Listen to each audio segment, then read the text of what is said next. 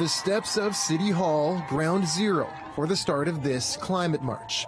It's an event that's captured the imaginations of thousands, like 12-year-old Landon De Silva. I am hoping that we can save our planet before it's too late, because in 100 years, our planet might just be filled with pollution and we might have to live on masks and oxygen tanks.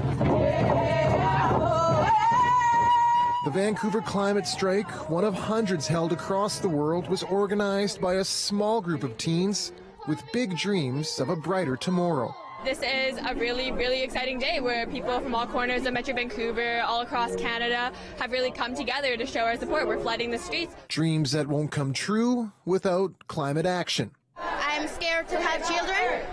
I'm scared to bring them to this world. So we need to make sure that this is a change that we need to do constantly. Students from across the region skipped school to come here. We're missing our education just to be here, because what's the point in going to school if we're not going to have a future? The crowd swelled to more than 80,000 protesters, a diverse bunch spanning generations. It's our generation that's going to have to reap what's happening right now. I'm inspired.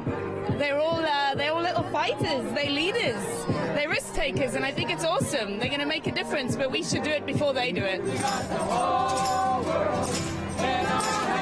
Traffic shut down as eager protesters took to the streets before the march even officially began.